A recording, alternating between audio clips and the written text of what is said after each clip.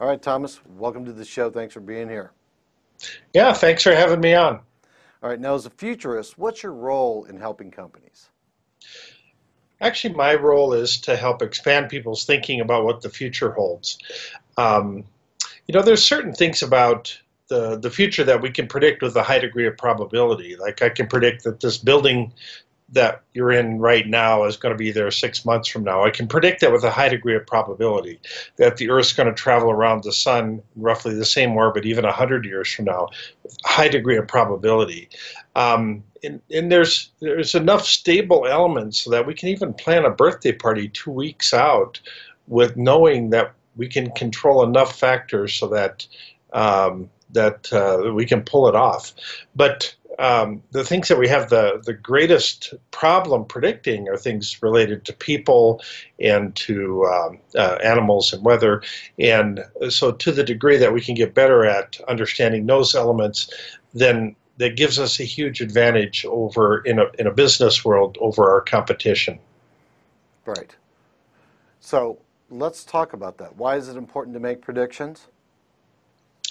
Um, the predictions are a way of actually forcing somebody to think about a time and place in the future. It actually, if you set the stage right, it forces people to get their mind wrapped around the situation and then to form their own conclusions. The prediction itself, a lot of predictions are going to be a little off this way or that way, or just totally wrong. But it does force people to think about a time and place in the future, and we don't spend enough time thinking about the future. I spend a lot of time thinking about the future, but let's drill down into this deeper. What are some of the emerging technologies that we should be paying attention to, in micro industries? There's I tend to focus on what I refer to as the disruptive eight. And these are eight technologies that are going to expand over the coming decades and touch the lives of virtually every person on planet Earth. These include sensor technology, the Internet of Things, 3D printing, driverless technology, drones, um, mixed reality, that's virtual reality and augmented reality, and then artificial intelligence. And I think I skipped one along the way there somewhere. Okay. Yeah, I can. Those are all big ones. I'm working with artificial intelligence right now and trying to work that into predictive patterns for what I can do with my moving target, which is always the appeal of the audience. What is their appetite going to say next? So if you have some, for instances, that you want to bring up, please bring them out. Yeah, with artificial intelligence, we're not really at artificial intelligence. We're more at a stage of augmented intelligence. We're really good at doing pattern recognition and kind of predictive analysis and data analytics and that sort of thing. But the actual intelligence, the artificial intelligence part, there we're still not there. That'll come later. But yeah, with all of these things, I have to remind people that the cars that we drive today have been in development for 120 years. So it's taken 120 years to get to a vehicle that's this good. So with all of this emerging technology, we still have to work our way through the crappy stages. We have to go through a lot of crappy stages of early tech to get to the good stuff. And so in a lot of areas, we're still not there yet. Why are you limiting your thinking to just the eight technologies? I don't limit my thinking just to those eight technologies. I tend to focus on those because they tend to extend far out into the marketplace, and it gives me a good framework for kind of understanding some of the other ones as well. But there are tremendous number of new technologies coming along. Um, I tend to focus on the ones that are getting the most traction, and these eight tend to be getting a lot of traction. Tell me about your thoughts for, say, how the world's going to change over the next 20 years from now. Yes.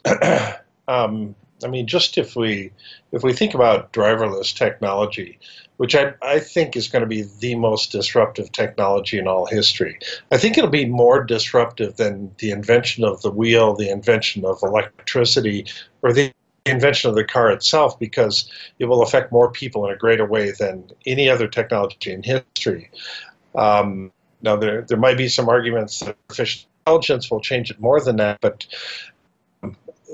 we'll see. But the driverless technology, imagine 10 years from now stepping out in front of your house, you pull out your phone, you punch in, I want to go to work, I want to go to school, I want to go shopping. A driverless vehicle comes and picks you up, takes you to where you want to go, and from there picks somebody else up and takes them to where they want to go. Suddenly we transition from this just-in-case mindset, I have a car in my garage just in case I need to go somewhere, to this just-in-time mindset. I can summon a vehicle at any time that I need it. And this doesn't have to just be with cars. I mean, if I need a tool to do some work, I need a drill to do some construction work, I can summon this drill. I can have a drone that flies a drill to me, and I can use it for the next half hour and then send it back. Yeah, a lot of people are going to convert their garage into Airbnb rentals, that sort of thing. The tow truck industry will start going away. Car washes will go away. I mean, we'll still need a lot of these services, but they'll be B2B services. They won't be customer-facing services. So, and it will affect cities in such a huge way, just how we design buildings, how we design traffic systems, all of that starts shifting and changing. Let me get in the conversations here. Give us some examples, either the positive or the negatives, of how you see the cities or, say, society in general is going to be changed as we go forward in the future. I mean, you mentioned a couple of particulars, but I'd like to get some summation there. Well, let's take, for example, if you no longer need to own a car, then the cars then will be owned by fleet services, and these people who own these fleets of vehicles, and that'll be a very profitable industry. But the people that own the fleets of vehicles will want to buy their cars in the least expensive way possible.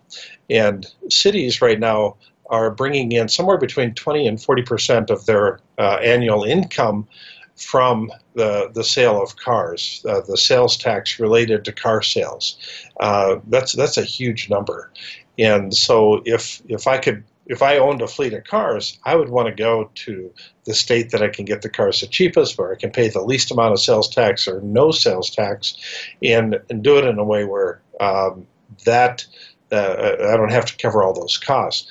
Now, cities have ways of making up for that lost revenue, but so far they haven't got their mind wrapped around that situation yet. And the gas tax will start to dwindle and go away. Airports, 41% of the revenue for the average airport comes from parking and transportation services, and all of that will start to dwindle and go away over the next 2 to 3 decades. So these are dramatic changes monetarily for cities. A lot of the cities, 80% of the police force is dedicated to traffic control. We just won't need that many people out controlling the traffic anymore. All the traffic courts, the traffic cops, the traffic tickets, all of that thing, that bad karma starts to go away. I can't wait for that to happen. But Me either. All right, Thomas, it's been great having you on the show. I really appreciate you popping in here and giving us your view of the future. Sure. Well, thanks for having me on, and anytime give me a call and let's do it again. We will. All right, you've been watching CEO Money with Michael